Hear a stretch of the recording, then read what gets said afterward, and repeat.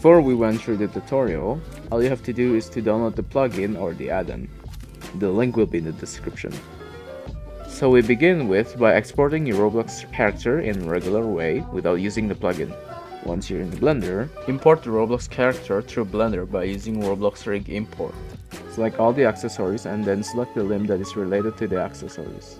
After joining all the accessories through the specific limb, copy all the objects and then paste them into the rig that you download.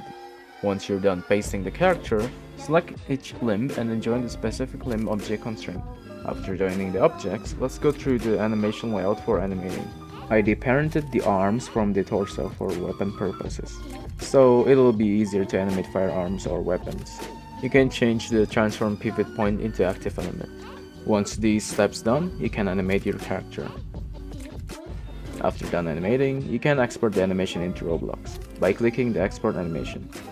While your Roblox Studio open, go to plugin and then turn on the Blender plugin rig, select your character, and then import the animation by pasting your animation.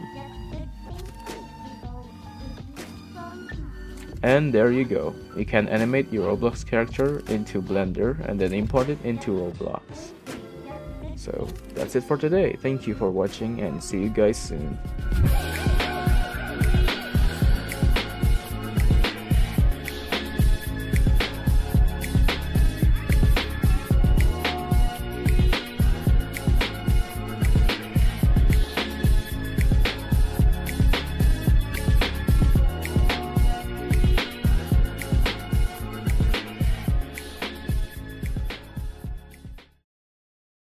Siapa tahu ada.